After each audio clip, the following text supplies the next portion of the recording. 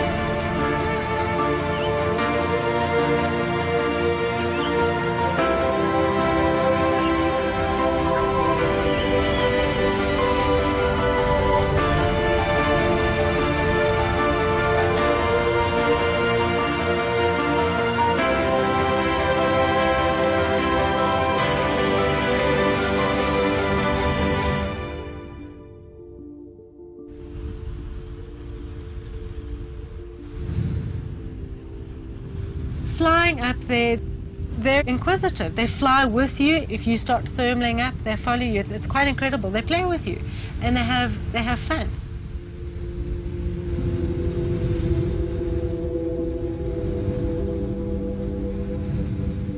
And it's almost as if they call everyone, because you might start with one or two, and the next minute you know you've got 200 flying with you. And you look up, and the sky is just covered in vultures. It's incredible. That is freedom. You know, you're flying up there, the sun is going down, it is peaceful, it is quiet, there's no war, there's no cars, there's no sirens. It's just being one with nature.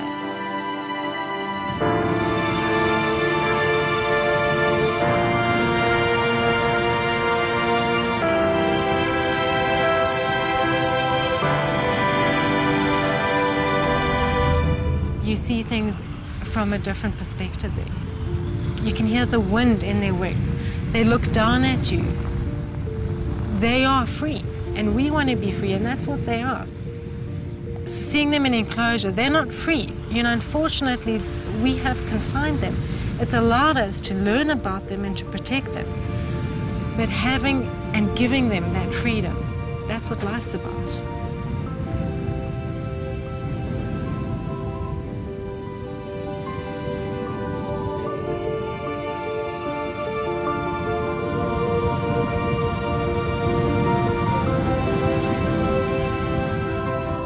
Being in the sky with him during sunset was a life-changing experience. It was spiritual. Your passion just double-fold. It's just, you just want to make a bigger difference. You want to kind of get people and shake them and say, gosh, look at what you're doing to this world. You know, you've got to go up there, you've got to experience it.